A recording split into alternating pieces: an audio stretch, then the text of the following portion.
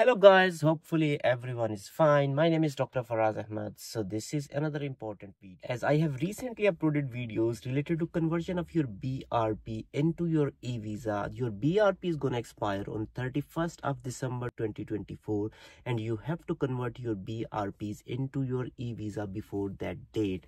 And in the meantime, other videos related to the scanning of chip on your BRP. So in response to those videos, a lot of people who has not done this process, like they have not converted their BRP into eVisa, they are a bit concerned. They are asking questions, sir, what is the fee of conversion of this BRP into your eVisa?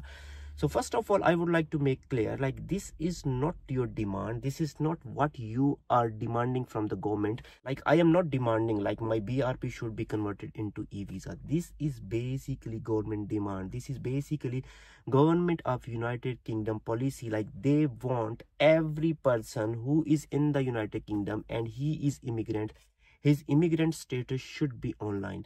So because government is asking you people to convert the BRP into eVisa, so there is no fee of this process.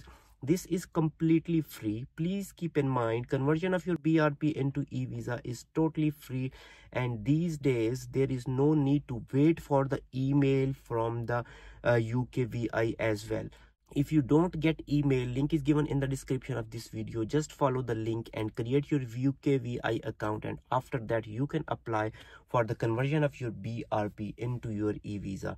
Please keep in mind, if you have a dependent who is very small, like 1 year, 2 year, 3 year, 4 year, 5 year old, and they cannot make the account, so what you have to do, you have to apply for them using your own email ID, using your own contact details.